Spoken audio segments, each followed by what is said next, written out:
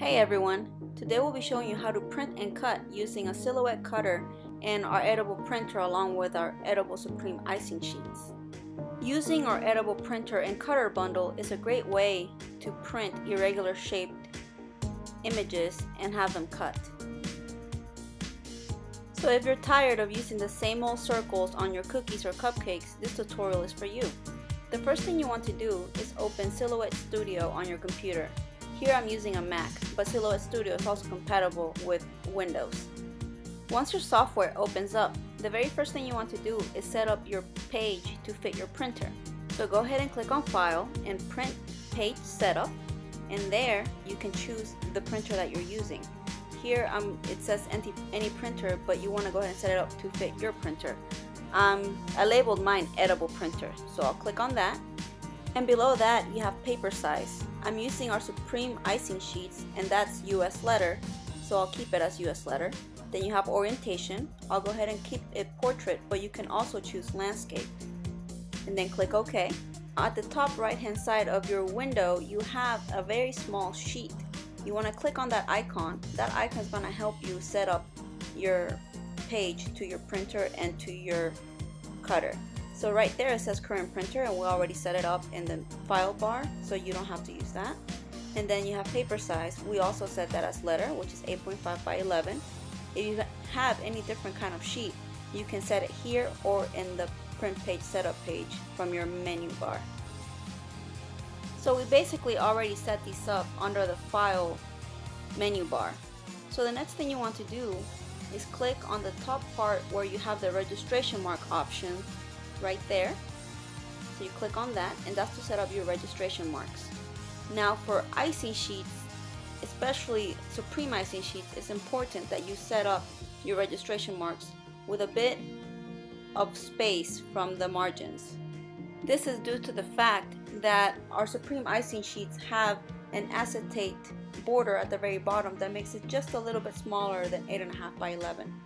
So right here on this little area you can click and select how big you want the space to be between the margins, and you can see that move as you move the numbers. Now usually for Supreme icing sheets we suggest that you use a margin of 0.625. That'll go ahead and allow your whole entire registration marks to be printed within the icing sheet instead of the acetate border at the bottom. You can either type in 0.625 or you can drag the little arrow until it gets to that margin point. You can always make the margins even smaller, but for now, if you want to use as much of your edible sheet as possible, you can keep it that way. Now go to Library, and for the sake of this tutorial, I have already downloaded PNG images from the internet. It is very important for this step that you have transparent PNGs, as JPEGs won't work because they have a background. What you want to do is drag your files into your software, and here I'm just gonna download them into my patterns folder, but you have many folders under your software. You can use whichever ones you want. So now what you want to do is right click on your image and click merge, and this will automatically insert the image onto your setup file. So you want to do this for every single image.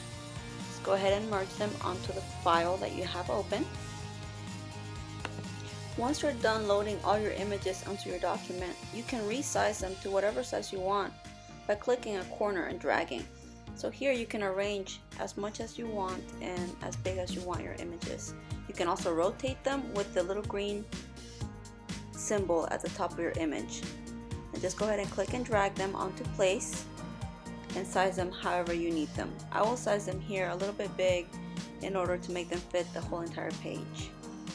And one really cool thing about Silhouette Studio is the fact that as you resize them, you can see the actual size of them change within the margins of the image. So on the sides, you can see how big the image is going to be. Also, make sure that your image does not go over the red border, as that is the cutting border. If your image goes outside of it, your silhouette will not cut it. Once you have all your images set up, you want to go ahead and go to the right hand corner again and click on the trace tool. This is what's going to allow you to set your cutting margins around the image. So you want to click on select trace area and then select an image and click and drag around it to create this square or rectangle. Now you can see the yellow highlighted area. That's what Silhouette is picking up as image. So the threshold is what will allow you to go ahead and highlight the whole entire image so that when you trace it, it'll create a trace around it. Now you want to click on Trace Outer Edge, and this will create a trace around your image, and you can see this as a red outline. This is what will cut around your image. Now one thing I like to do is to create an offset, which will create a border around your image so that it will allow the silhouette to have a little bit of cutting space around your image. So after that, go down to the offset panel. You can find it right there. It's a little star icon, and click on offset. Now you have to make sure that the outline that you created is selected, and as you can see, it created a margin.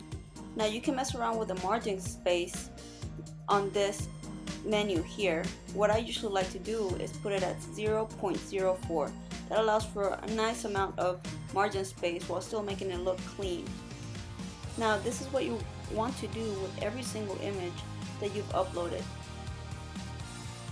After you have your traced outline from the offset, you want to go ahead and delete the original outline that you created at the beginning, because if not, the silhouette will cut both right next to the image and the outer margin. So you have to make sure that you delete that first trace. Now you want to go ahead and just do the rest, and like I said, the offset is completely optional. It's up to you. I personally like the offset because it allows for a nice clean margin around the image instead of being really close to the image. So like I said, repeat the same process for every single image that you have. If you had the same image and you just wanted to repeat it, then you could simply just copy it and paste it all around your document. But since we have different images, we want to go ahead and repeat this process for every single one of them. If you want to double check your cutting lines to make sure that they look right, all you have to do is click on Send at the top right hand corner, and you'll be able to see the highlighted red marks. So lastly, before printing, you want to make sure that you set up your cutter to cut your icing sheet correctly. So here it says vinyl glossy, but what we want to do is just go ahead and click on cardstock plain, because icing sheets are a little bit thicker like cardstock. And then here it suggests that your ratchet blade should be set to 3. It depends really on how much you've used your ratchet blade before cutting this and how dull it is. I use mine pretty much every day, so it's a little bit dull. So mine is set at 7, but you can set yours however you want. If it's brand new, I do suggest that you follow the instructions here and set it to 3. Now you have speed and force. The speed, if you want to go fast or slow, I usually set it to 6 because that seems to work best for icing sheets. And then you can do your force, which is how strong you want the cut to be. How much do you want the silhouette to press onto your sheet? Usually for this, I set it in the 20s, but like I said, it really does depend on how sharp your blade is. If it's brand new, set it less. If it's a little bit worn out, then set it more. So once you have your cutting set up, you can simply go to File, Print, and select the printer that you're going to print to. Again, I'm printing to my edible printer. Now this will go ahead and print on your icing sheet. Make sure that you feed your Supreme icing sheet through the rear tray instead of the main tray. Once all your print settings are correct, you can go ahead and click Print. And once your icing sheet prints, make sure to let it dry for a little bit. That way it doesn't smear while it goes through the rollers of the silhouette. So once it's printed and dried, you can go ahead and load it onto your silhouette and click on the Send button. My Send button is invisible here since I don't have my silhouette hooked up, but once you do, you'll be able to see the button at the bottom. Again, thank you so much for watching, and I hope this tutorial was helpful.